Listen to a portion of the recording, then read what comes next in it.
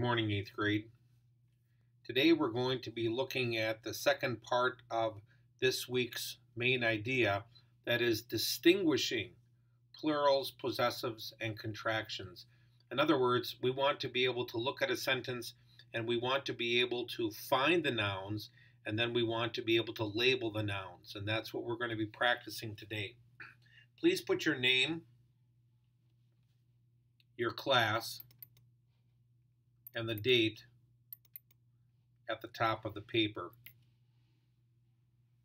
Today is October 8th, Thursday.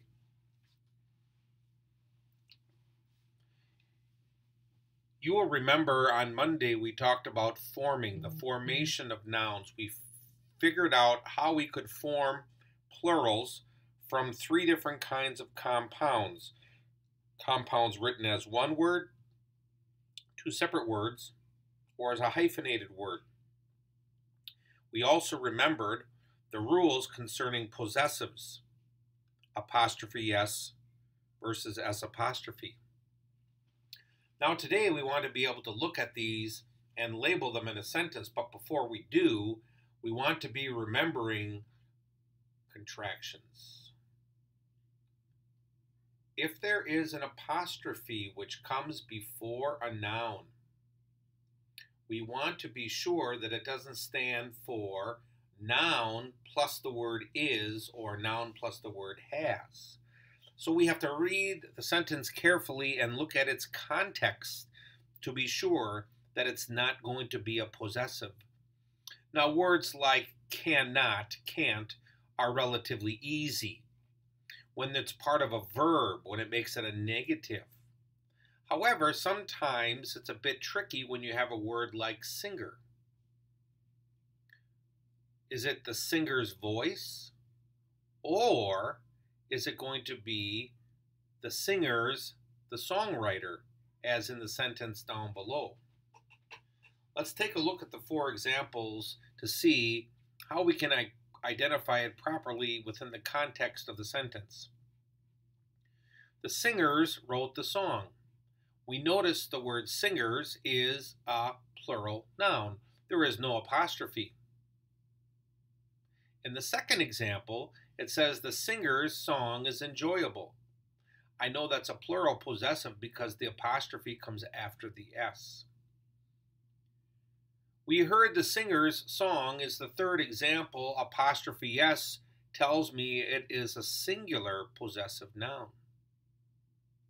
And now the one that we need to be careful for that sometimes can be tricky. The singer's, the songwriter. If you can add the word has or is, it's going to be a contraction.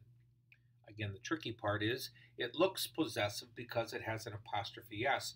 But the sentence really says the singer is the songwriter. So be careful when you see a word in the context of the sentence.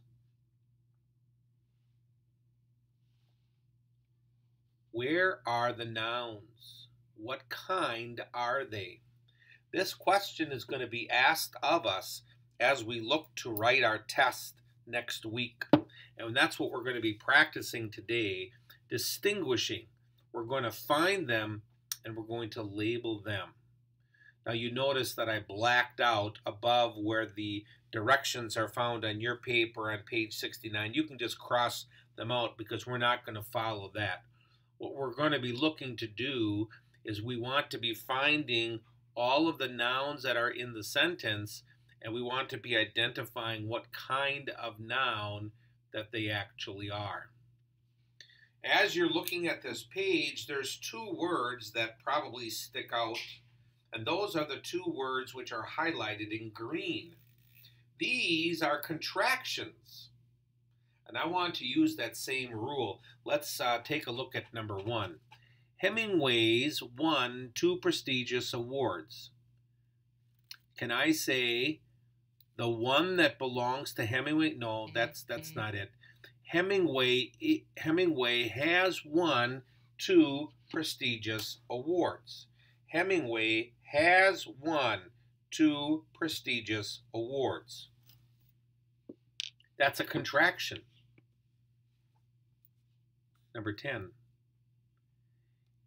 Is it the one that belongs to Kansas City? No. Kansas City is one of the many cities Hemingway visited.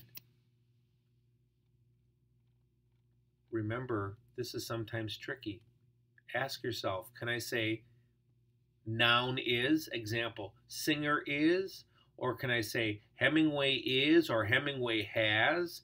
Can I say Kansas City is or Kansas City has? Well, how do I know? Well, again, I have to take a look at the context of the sentence, and I can see that in sentence number 2. Hemingway's birthplace. Whose birthplace? It's Hemingway's birthplace. Hemingway's family. Whose family? Okay, you wouldn't say whose one, W-O-N, or down here, whose one, O-N-E, the number 1. That doesn't make sense. Okay, takes a little practice, but we'll have more, and you'll get used to being able to pick them out.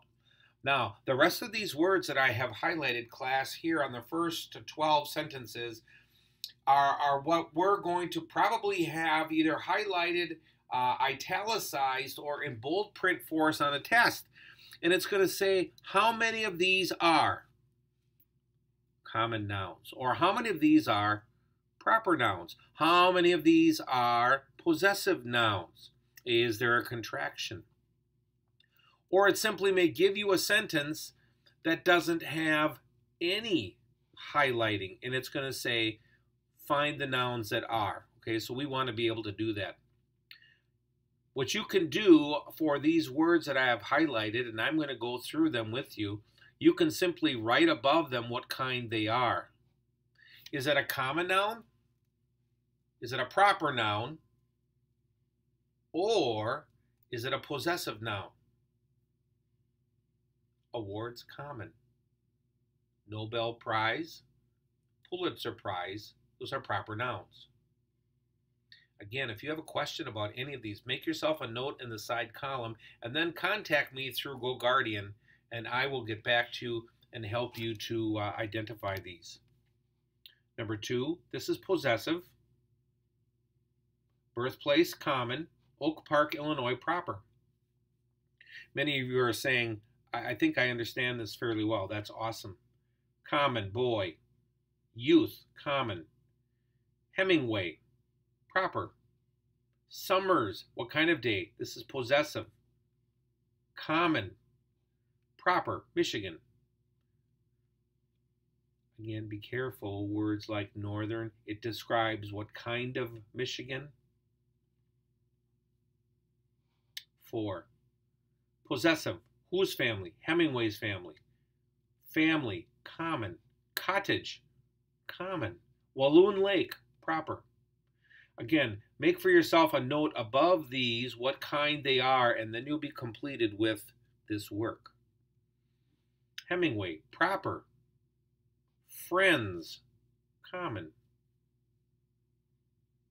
This goes back to the beginning of our unit where we were talking about the difference between common nouns and proper nouns. Native Americans, proper. Region, common. Group, common. Friends, common. Are you noticing the prepositional phrases in the sentences? If you are noticing the prepositional phrases in the sentences, you are seeing that the last word of these prepositional phrases, the last words are always going to be nouns. On Walloon Lake. Okay. Some of his friends' adventures. Possessive, friends. Common, adventures. In his books, books, common. Stories, common. You could also say books is plural, stories is plural, but we're just looking, this is a common noun, that's a common noun. Hemingway's, possessive. Career, common. Kansas City, proper. Hemingway, proper. One, common. Reporters, common. Cities, you wouldn't say city is newspaper. Possessive. Newspaper, common. Kansas City Star, proper. We did this one before. This is a contraction. That's why it's in green. Kansas City is.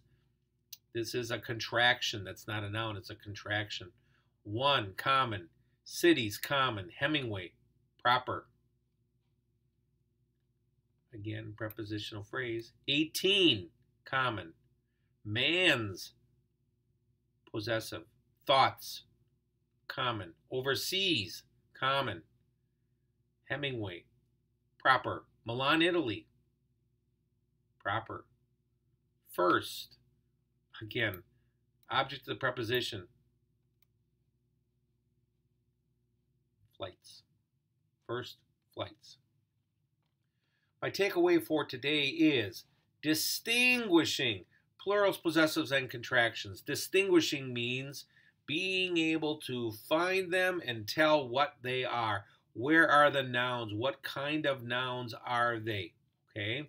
I need to be able to tell if it is a possessive noun. I need to be able to tell if it's a common noun. I need to be able to tell if it's a proper noun. Also, I'm not a noun, I'm a contraction.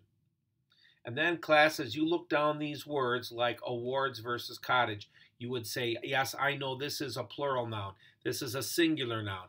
This is a plural noun. This is a singular noun. Okay, you can go down, you understand that. Okay, that's what's called distinguishing. That's all we're going to do here on page number 69 on this Thursday. Now, I have posted for you a link. There's nothing else that you need to do here on lesson number 11. We're done with this for now. I want you to go to IXL, and I want you to practice distinguishing the different kinds of nouns. I have the link there for you to practice, and that will finish out our lesson for today. Again, if you've made any comments in the sidebar and you need some additional help concerning identifying these different kinds of nouns, please contact me. Thanks for following along today, and have a great day.